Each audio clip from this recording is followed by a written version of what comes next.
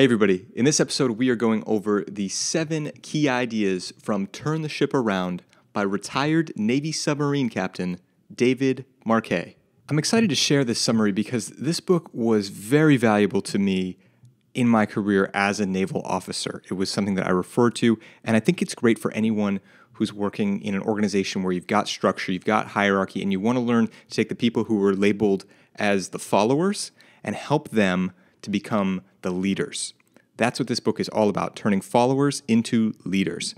The first idea that's going to help you with turning followers into leaders is to recognize that the old model is failing. The old model is what David described as the traditional model that we're taught in the Navy, that he learned at the Naval Academy. It's basically control. You have your leaders and you have your followers, and the leaders are trying to control the followers. That model just doesn't work. That model is adopted from physical, manual labor, industrial era ideas that aren't relevant in today's knowledge economy and certainly aren't relevant for someone like David, who was leading a team on a nuclear submarine.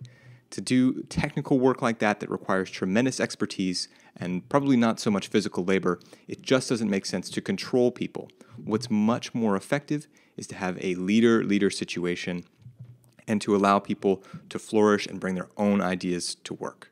Key idea number 2 is that most empowerment programs don't really work. The idea that it takes the boss to empower you is actually disempowering. That's to say that you don't have anything unless the boss gives it to you, and it just creates more of a dynamic of dependency. David says that humans are born into a state of action. That's how we have to recognize people, that is their heart, that is their nature. To be in action and to empower them or to tell them that they need you to be empowered is simply inaccurate. Key idea number 3 is that the leader-leader model is the solution. In organizations where you have leaders and other leaders, then the person who's in charge, yes, they still have responsibility. They still are the classic leader, but they are giving away the control of something to the people who are more equipped to do it. And they are pushing control down that chain of command to allow people who are the technical experts to be the ones in control of their place of expertise. And this makes great sense, especially in a submarine. For David, in his specific case, he actually showed up at the submarine being trained to lead a different submarine. He trained for months to one submarine, and then at the last minute, order changes, and he ends up at the Santa Fe. That's his submarine. And he's not technically trained to lead that submarine. If people had just blindly followed whatever he told them to do, it would have been extremely dangerous. It was much safer, much less risky for him to instead give control to the people who are technically trained to do it. And this is the first thing that we talked about when David and I did a video podcast interview. I'll put a link to that down in the description if you want to hear more of what David has to say about this topic. Key idea number 4 is to want not to be missed. This is a classic mistake that people make. They seem to associate everything with the leader. If the sub is good, or if the team is good, or if the organization is good, then we say, oh, well, it's because they had a strong leader. And then if things go poorly when that person leaves, the CEO leaves the company, and then things go down the tank, well, man, it must be because that CEO was so great and nobody else could pull it off. This is not what you want to set up. This makes a leader-centric sort of cult of the leader situation in your organization, and then it makes you naturally want to set up the person to follow you for failure. You want them to look bad so that you'll look good by comparison.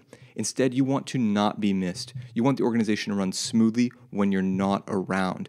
I heard Jack Dorsey, CEO of Twitter and Square, talk about this on Rich Roll's podcast, and he was explaining he wants Twitter and Square to run so that if he were hit by a bus tomorrow and couldn't do his job or died, that things would get on without him.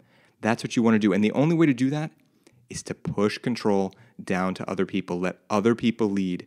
If you keep everything focused on yourself as the leader, if you make all decisions go through you, then when the time comes for you to leave, other people aren't trained to make the decisions. Instead, the better thing is to want not to be missed. Key idea number 5 is that followers make more followers. I used to work for a guy in the Navy who called everyone below his rank minions. So when he was a lieutenant commander in 04, he called all the lieutenants and below minions. Then one day he gets promoted to commander, 05, a higher rank. Now all the lieutenant commanders are minions. It's not about the actual rank. It's about him and how he viewed the people who were beneath him in the hierarchy. This is an extremely dangerous way to look at people and to train people and to use the language that tells people that that's who they are, that they are just minions. That is not going to stimulate people to bring their best to work when you call them minions. It's going to make more followers. And I wonder, where did this guy learn that from? Probably someone else who treated him like that. If you perpetuate this idea that followers are just followers and don't have anything to bring to work, you will get that result. You will perpetuate that idea, and that will be the response that you get from your workers. Followers make more followers. Key idea number 6 is that a leader-leader model is risky. It's going to involve some risk. It's going to involve some change in your organization, I'm sure, to push control down to other people, to have other people serve as leaders within their particular section of the organization. That's going to mean that you're going to be a little more hands-off, that things could happen that maybe you could have prevented if you had been micromanaging everyone. That's going to feel like risk at first. However, this is the heart of leadership. This is the heart of Jocko Willink's book, too. If you know Navy SEALs, Jocko Willink and Leif Babin, they talk about this. It's extreme ownership. It's recognizing that you are responsible, but you can't do everything yourself. So you have to give control to others and at the same time be responsible for setting them up the best that you can and be responsible for what they do. Be responsible for the people who you trained, who you picked, who you sent out to do the job. Recognize that that is your responsibility, but at the same time, you cannot micromanage those people. David describes this as simultaneously caring and not caring. You must care about your people. You must care about the mission. You must care about the organization. But at the same time, you must let go of some things. You must let go of your ego a bit, and you must let go of caring about how maybe someone's mistake is going to affect the bureaucratic processes around your career. Maybe someone makes an error, and that ends up on paperwork that is reviewed next time you're up for a promotion. Letting go of simple personal things like that, and instead focusing on the bigger picture of having people become leaders, developing the people around you, and developing your team to be more robust is the much higher aim.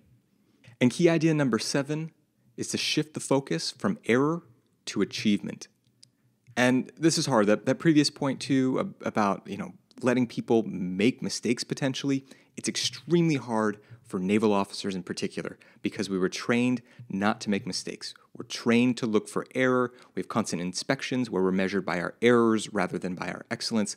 But to have a great organization, you must focus on achievement. You must focus on excellence, and you must give people a place where it's okay to make mistakes in the pursuit of excellence. That's the only way to get ahead. And it gets back to point number 2, about the human desire for action and how that is necessary for human flourishing. In a knowledge economy in particular, if you want to stand out, if you want people to bring great ideas, if you want your organization to be innovative, on the cutting edge, to do things that's never been done before, you must instill this in people, that they are aiming for excellence and not for the avoidance of error.